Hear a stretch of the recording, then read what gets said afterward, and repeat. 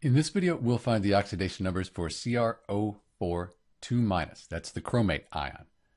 We'll use these general rules here to help us find the oxidation number, and we're mainly interested in the chromate here. So we go down the rules, and we can see that we're not finding chromate, but oxygen almost always has a -2, with a few exceptions. So each one of these oxygen atoms here is going to have an oxidation number of -2. And while we don't see the chromate here, we do have a rule that says in an ion, all of the oxidation numbers must add up to the charge on the ion. So think of it this way. We have -2, 4, 6, 8. -8 plus some number, and that number, that'll be the oxidation number on the chromium, is going to equal the charge on the ion. So that equals a -2. So -8 plus a +6, that would give us -2.